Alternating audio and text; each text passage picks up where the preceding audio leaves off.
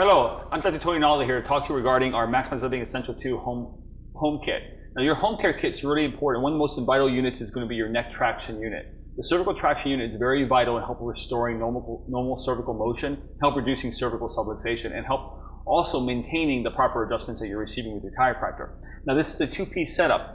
We have this extender that helps go off the door to help extend the unit off the door, and then you actually have your traction unit that you use here. Now you have to hook these things together. They're pretty simply hooked together. You just got to kind of weave this through.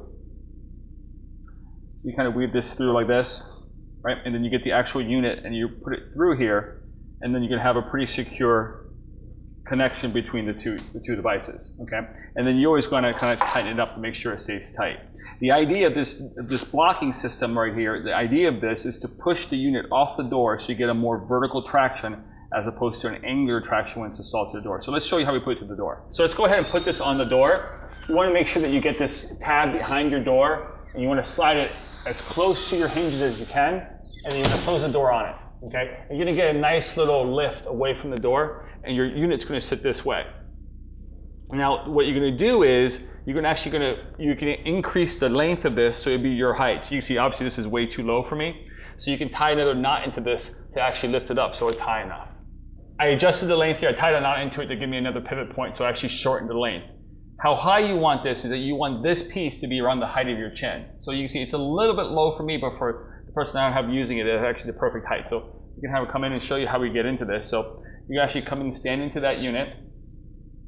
Okay, go ahead and you put that under like that, and then you're going to have this roll here behind your neck, and you're going to use your hands just to stabilize. And the idea is that you do nice slow bends, straight down and straight up. Okay, straight down, good, and straight up. What you don't want to do is you don't want to extend in the back and lean away, right? You also don't want to lean towards the door, like have your feet come out this way, come back towards me. You don't want to have her leaning towards the door like this. That would be a bad position.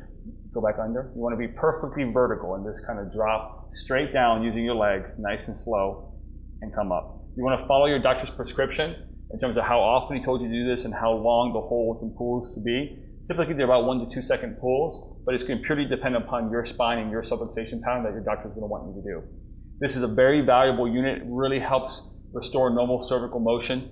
It's something I do every single day. It's more likely that your doctor will prescribe that for you.